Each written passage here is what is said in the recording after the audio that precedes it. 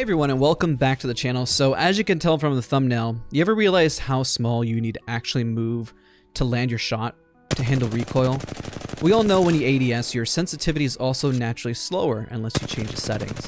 But still, the movement required to maintain recoil control is still very minimal. Today we're going to cover this small movement and discuss how it can correlate to some aim training exercises, how to isolate it in game, but also the thought process to overall improve.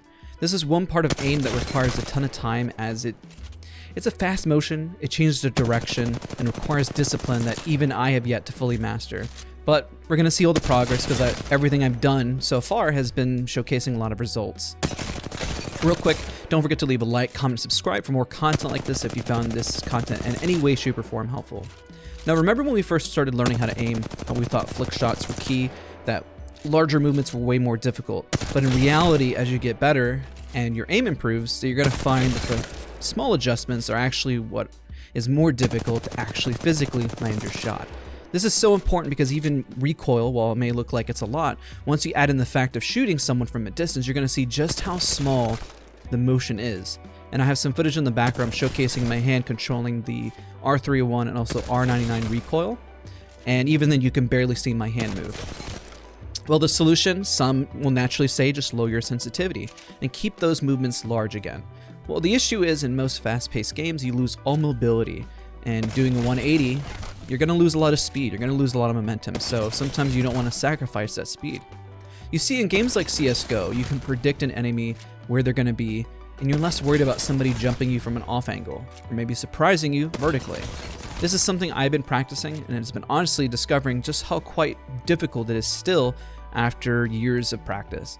I've been grinding 2 scenarios on the voltaic end, and I've hit masters on them so far, as you can see on screen, but still have a long way to go in my opinion, even after hitting masters. These 2 scenarios are Air Angelic 4 voltaic and Fugula X, Y, and Z voltaic. So the very interesting thing about these 2 scenarios is how much they spike left and right and the overall spatial space covering vertical and horizontal aim, which when I zoom into Apex, the recoil, and we have a target moving side to side, we'll see just how overall the movement mirrors in this case. In most cases, even on the aim trainer, the movement is still faster, more sporadic, but if you can get used to that movement, then you can definitely aim and control the recoil in game. Now, when managing such micro movement recoil, realize the best way to learn it is by constantly getting used to the consistent patterns. So obviously you need to hop in game, but then getting comfortable with incorporating the movement. What is interesting is how fast targets will shift around and how little the movement is and how smooth and calm you need to keep your aim. So the question is, how do you improve this? 1, keeping your muscles calm is really key from what I've discovered. The reality is that if you're too tense, you can't keep a constant flow of movement going from one direction to another. If you're too tense, you tend to stop or hard stop. This is hard to maintain in game, of course, when you're under pressure, as that's when you usually tense up the most.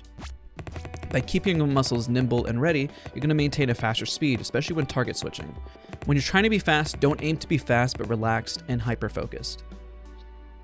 Now, number 2, practicing the motion in-game, but also in an aim trainer. You need to get used to this motion in-game, as it's the ultimate goal of getting used to, let's say, the consistent recoil pattern and how it's going to handle. Now, aim trainer is going to give you that specific recoil control or difference, so you got to hop in game and just practice it. Number 3, changing your sensitivity while practicing it. Let's say you increase it by 2 times the amount, or slow it down by half to work on the various muscles of your arm and hand. Because keep in mind, you have to get the motion to get there, and then you have to get used to the small movement. So that's why you're either going to speed it up or slow it down. You can change the surface on what you're aiming on. That can also help you out. So overall, you're going to essentially, to encompass all the other changes, change up variables as you practice. The movement can be very overwhelming at the start. This is one also you don't need to sink hours into, but simply going for it just a little bit during the day is going to help, because you can't just simply grind this one out. You kind of have to tear down some of your old habits, and you're going to have to get used to the refining those small movements and muscles, which can be really hard because they're really finite and they're really more in the fingers. Depending on your grip style, the one you saw today is obviously a fingertip grip. The issue I always have is I'm usually overshooting, or you'll see my hands spike too quickly to the left or to the right when the recoil pattern used to be a lot slower. But overall, I've been seeing a lot of massive improvements, and I'm sharing my journey, my progress with you guys. Hopefully this will help you out. Again, the biggest thing is that we always thought flicking was more important to improving your aim, but in reality, getting used to micro shots and hitting small targets is more important. On Wednesday, I'm going to put together a full comprehensive guide on Kovacs based on a comment that I received on how to refine hitting small targets and how beneficial it can be. So aim for that precision. Again, thank you guys so much for watching this video, and I'll see you guys next time.